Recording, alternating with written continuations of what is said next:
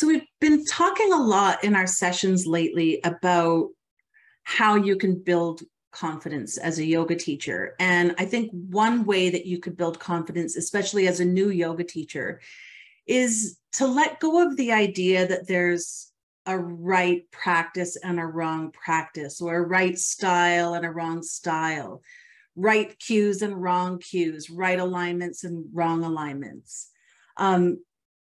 Usually you're going to begin your teaching practice with a more specific style. For instance, I teach a lot of Vinyasa flow, which is a specific set of philosophies and practices. But over time, as you develop your teaching practice, you might continue to explore and develop in that style, expanding and growing and collaborating with your students, hopefully making that style more accessible, more inclusive.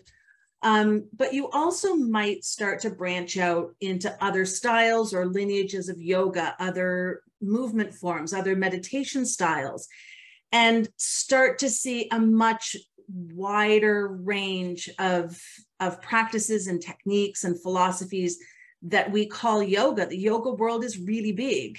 And there's no right, wrong. There's no right path and wrong path, right style or wrong style. Just a huge field of practice and ideas and possibilities for you to play in. So that's one of the adventures of teaching yoga.